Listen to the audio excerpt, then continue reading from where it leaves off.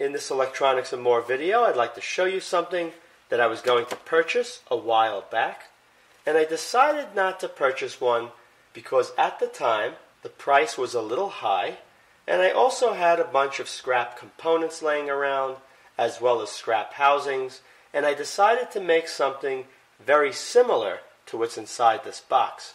I have a video showing what I made. If you haven't seen it, it's right up here, right hand corner, circle with the eye. Recently I was online looking at different items, and that's when I came across this, a 2000 watt Variac. This is a 120 volt version, and the price of this was absolutely ridiculous. I think what the company did to get the prices down so cheap for people in the United States, they must have put a whole bunch of these inside of a freight container to save on the shipping cost, because the one you see right here was only $50. So what I'm going to do in this video is I'm going to unbox it, show you what the unit looks like, test out the unit, and then we're going to open up the unit so you can take a look at the inside.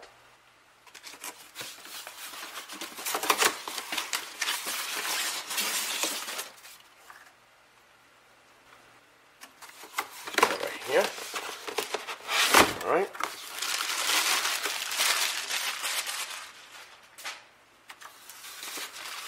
It's very, very heavy. Alright, here's a closer look at the unit.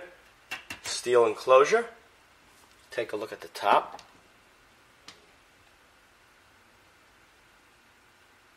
Full control, wide range of voltage. Maximum current is 20 amps at 120 volts. And like all Variacs, depending where the winding is tapped, you can have a voltage output from 0 to higher than the input voltage. Nice smooth control. Lighted power switch. 2 receptacles you can tap off of when the voltage is adjusted to the desired voltage.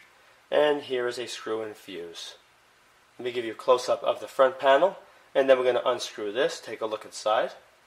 Here's the fuse, 20 amp.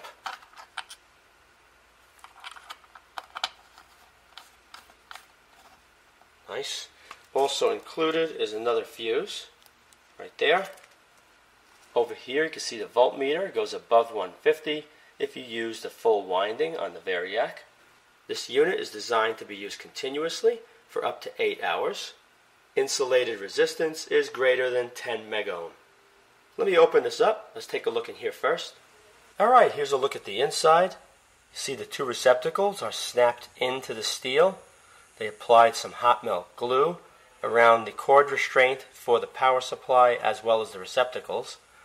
That should be fine, but I probably would have used clear silicone instead.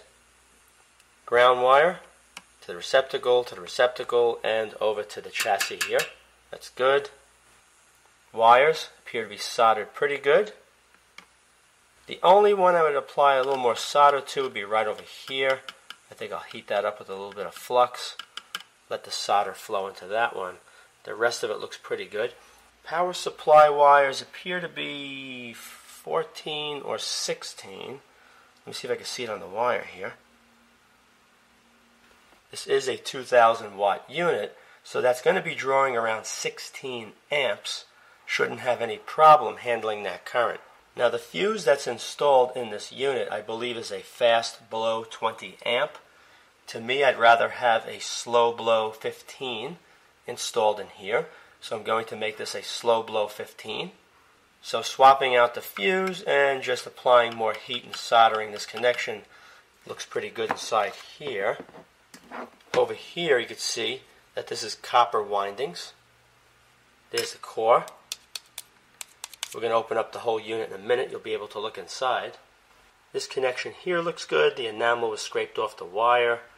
This wire was wrapped around that wire and then soldered. Alright, the screws have been removed along the bottom, and the screw that holds the knob on against the shaft. Let me slide this off.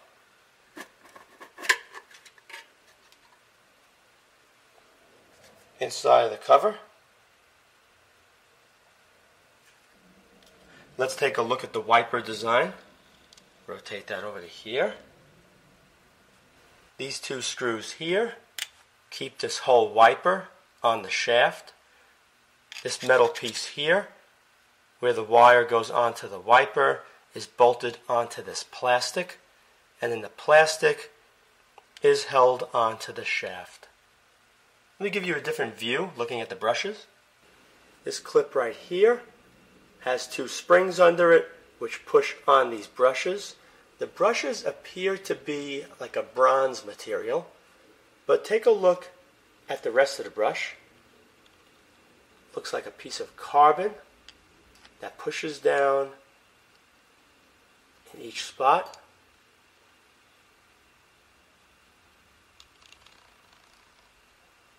Looks like a good design.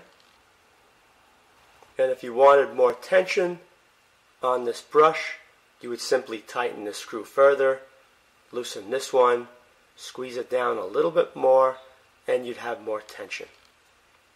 Nice and smooth. And the wire was wrapped just enough to hit the stop here and make it to the stop there. Here you can see the two wires crimped. Each one leads to a brush. Underneath this metal, which keeps the shaft in the center, is a plastic or actually a rubber insulator between the windings and the metal. Let me show you one thing on the side. Over here is the beginning of the winding, and the end of the winding is over here. But you notice the other side of the winding is tapped right here. So if the wiper was moved all the way to right there, this is on the center, the carbon brush, all the way on with the red wire, all right? That would be the full 115 or 120 volt supply out of your receptacle. If you wanted higher voltage, you would simply keep rotating past that point, and you can have as high as 130 or 140 volts. This is very useful if there's a low voltage condition. You can compensate by using the Variac. Let me put this back together and let's try it out. This is the voltage right here, 121.7 on the AC mains coming out of the receptacle. Okay, let me power it up. I don't expect too much accuracy from this gauge here, so we're going to be looking at the voltage output on the Mustool DMM. Okay, here we go. 19.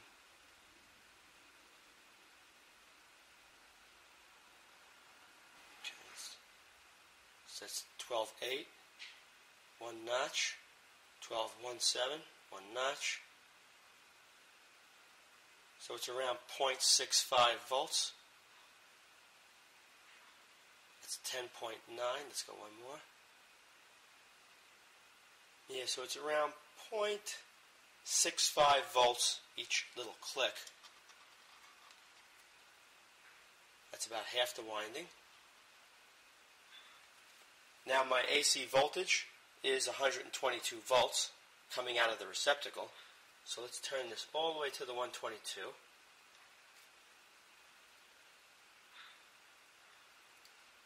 Alright, 122. This is showing just a hair above 110. There is a little screw in here, I think, to adjust if I want it. Now I'm going to go to the end of the winding, and you're going to see how much this boosts the voltage. Here we go.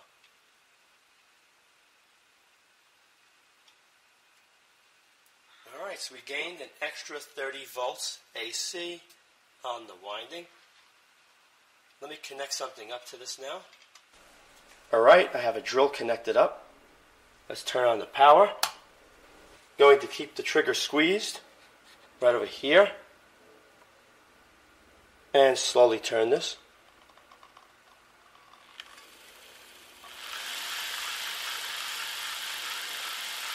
I'm going to turn all the way up to the 120, and then I'm going to increase until it's at the maximum of 150. And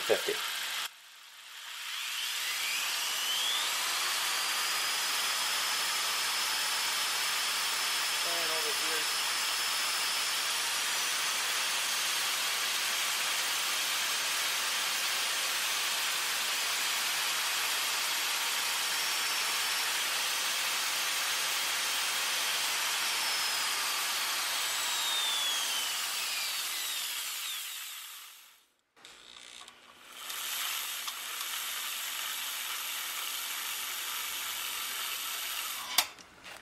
And that's it. As you can see, it works extremely well. And for the money, you can't beat the price. I don't mind having to swap out the fuse to a 15 amp slow blow or soldering that wire. I hope you enjoyed this video. If you did, be sure to rate it a thumbs up, subscribe, and post links to this video on other websites and blogs. Also be sure to check out my video playlist as well. Thank you very much for watching.